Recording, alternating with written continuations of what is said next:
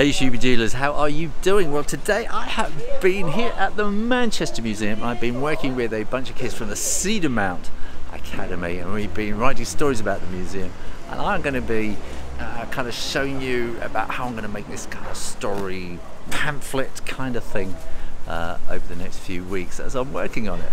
So keep following and see what it's all about. Well, this is me and Cat Lum standing in front of Stan, the Tyrannosaurus Rex. And Cat had this brilliant idea to get some kids in from Cedar Mount Academy and for us to kind of make a story out of from all the things that we see around the museum. And then she wanted me to sort of turn it into a cartoony kind of thing which works over a sheet of A3 paper. And here I am back in my studio trying to remember the story that we came up with. I wrote it all on big sheets which I got here. And this is the sheet that I was drawing in the picture. And this is Cat's great idea. It's a sheet of A4 and you fold it in half and half again. So you get the front cover and then you turn it over and you've got story 2, I've called it. So this is the main story that stretches out. I don't have to stick to this pattern. This was just to give an idea. So I can move the little blocks wherever I like. And then the final part of the story will, I think probably I've done it that way up. I think it'll probably go that way up or sideways. I'm not quite sure. And will be a great big kind of poster picture. I think probably that way. Be a big poster picture of the final scene. And so that will act as a poster, but you've also got the story. So that's the front cover again. But you also have a story on the back. So that will kind of come that way. So I've delineated them blue and pink. So you've got one short story. So I've only got 3 little pages. And then I've got this bigger story here. And I'm going to be able to use a bit of the cover to introduce the story as well. Probably got to leave some space somewhere for all the legal stuff about copyright and all that kind of thing.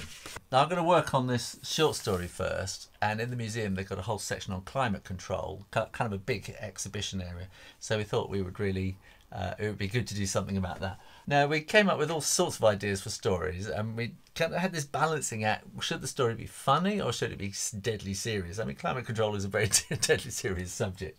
But we decided, since this is really going to be, it's going to be a pocket money kind of thing, a souvenir for kind of elementary, primary school children to take away with them. So we thought it should be funny, really. And so we kind of worked on the idea of penguins down in the Antarctic. Part of what this is about is it's a writing thing as well. Part of this project is that it's a kind of a writing thing to put across this kind of way of building a story, starting with an inciting incident, a challenge, a crisis, a climax and a resolution. So we tried to get these 5 things in here. So we start off, the climate is, everything's melting, there's no ice left for the penguins. So they're all sitting around complaining. We have the challenge. What are we going to do? One of them says, I know, I got a friend in Manchester Zoo who says, you know, they look after them there. So all the penguins get on an iceberg and float off to Manchester, and they come down the Manchester Ship Canal. And they end up at the town hall where everybody's just talking. But, and nobody listens to them. This is the crisis. No one's listening to them. What are they going to do? They're melting, their feathers are falling out. One explodes. Luckily, the student council, Cedar Mount School, are there on a visit to the town hall, and they say, you want to talk to the people at the museum. So they all go trotting down Oxford Road to the museum, where the museum welcome them in, put them in the climate control exhibition and fill it full of fridges which they open up so that they can feel really, really cold and everything's all right again. So that's the resolution, and that's basically the idea. Now I'm going to write it, and I'm going to really, really, really compress it just down into these 4 pages. So there's not a lot of room. See how I get on. And here is the sheet. And in fact, that's 1 page. This is story 2, but I am actually working on story 1, which means I've only got 1, 2, 3 little blocks to fit the whole story in. Now I've done a very simple pencil sketch. It's just a first thought that's gone down into my sketchbook. And then what I've done is I've got some A4, I've cut it down the middle. So this is all I got, is these 3 blocks to use. So I'm zooming in here. Now this is sort of going to be full size, so I can get a feeling of how it works. I've got to get all the details in there somehow. So in fact, I think what I'm going to do is a little line right the way across the bottom with copyright details, etc, etc, etc, because that's all going to get in the way. So that can go right the way along the bottom. So that's my first thought. I'm going to call this story, I'm going to call it Climate Control. It's something they're taking seriously, it's something they want to promote. So what I've got here is some little penguins sitting on the last iceberg in the world, which is floating. That's going to be the world. It's going to be coming from the southern hemisphere up across the Atlantic, up the Irish Sea and into the Manchester Ship Canal, where the penguins will end up in Manchester. So here we're going to want this iceberg floating in the sea, and I'm thinking that maybe I can have some text in here as well. So that's going to be kind of a nice white area there. I'm thinking I'm going to want the sun dazzling away here because this is kind of melting everything. And let's see, climate control. The Antarctic is melting. And then I'm going to have kind of some penguins sitting on here, all looking a bit.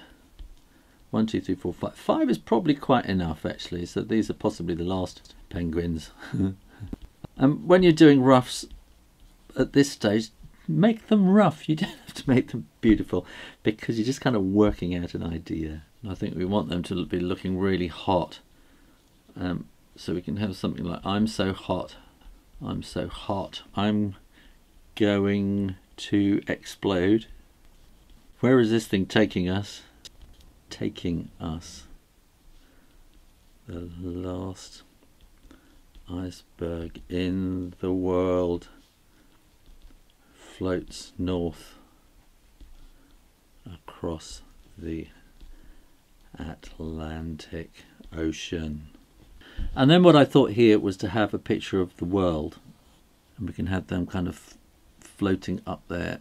We can maybe have that floating in space, which means in fact then we can have a nice blue background here, so we can separate out these panels, so we can have a kind of a space background and everything putting on top. So this can be the Manchester Ship Canal, and they can be floating up there. Or would it be better in fact if we actually saw them kind of going up a canal, and then this would be going Manchester Ship Canal, and we can see them floating up the Manchester Ship Canal on this. It will have got a bit smaller, this iceberg as well, of course, and then we can see kind of Manchester in the distance like that. The penguins arrive at Manchester Town Hall. So here we can have a little bit of the square outside Manchester and things like that. We can maybe split this up into 2 blocks again there. Everyone talked, but no one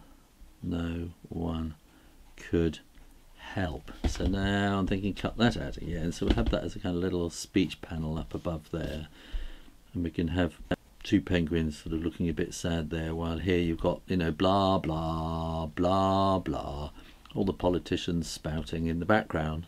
Maybe they can help, and then we'll have town hall. So you need to have all these little symbols here from, so people don't know what's going on. Students from Cedar Mount Academy were on a visit. I think we want these little penguins sort of looking up in awe at these fabulous students who are saying,